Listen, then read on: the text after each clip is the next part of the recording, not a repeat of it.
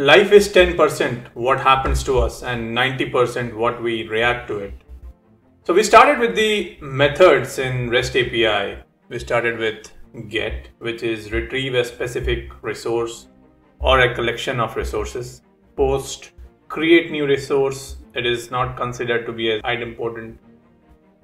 Delete, removes a specific resource. Put, completely replace a specific resource. Patch is similar in some ways to put because patch modifies the capabilities of a resource. And the difference between put and patch is that patch sends a request containing only changes to the resource, not a completely updated resource.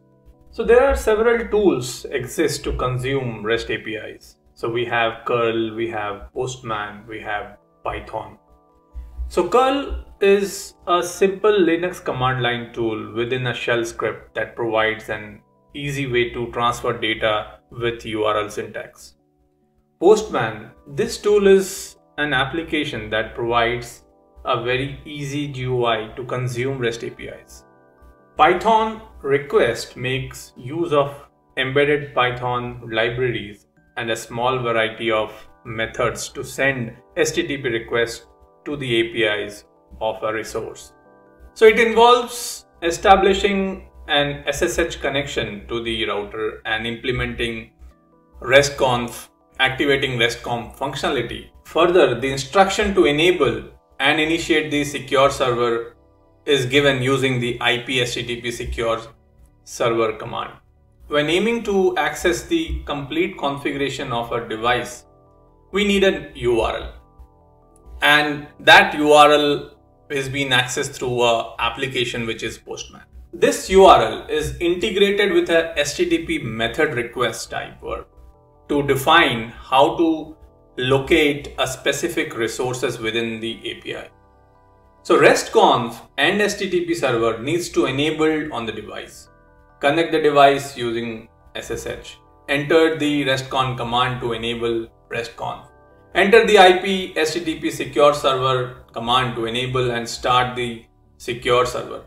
In Postman, we need to add the URL to the HTTP method request to indicate how to find a specific resources in the API. This URL is divided in certain parts. For example, what protocol that we need, what is the host that we are looking to connect, what is the resource path, and what parameters that we want to give it. So if you break down this HTTP URL, so it breaks down into protocol, host, resource path, and parameters. So RESTconf is just using a REST principle and therefore uses HTTP verbs appropriately. The most important operation to take note of is the use of the operations. What kind of operations that we want to put it. So use HTTP based APIs with Postman, how to interact with the devices using RESTconf protocol without the need to write a lot of software commands.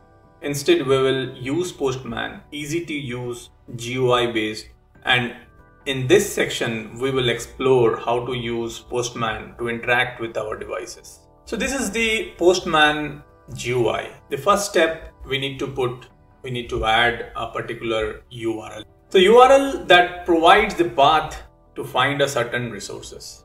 So what we are doing is we were providing an URL here. This is the host name and then we will have the resource path of it. Then comes the method.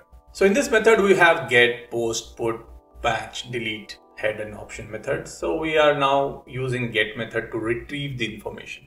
After that, we will be going to the authorization tab. In authorization tab, we will choose the authorization depends on the APIs and we are using here as a basic authentication type and put the username and password. In the header, we'll add a content and accept this table. And then the header indicate what structured data that we are looking at. The structured data that we are looking at this example is JSON. So what we can mention is application/yang data plus JSON. Then we'll use the send button and we'll get the information about it. you can see here the response displays the entire running configuration of the device. So think about, we are using a JSON format to get the output. So for example, if I remove this except header, and as a result it will remove the application yang data JSON.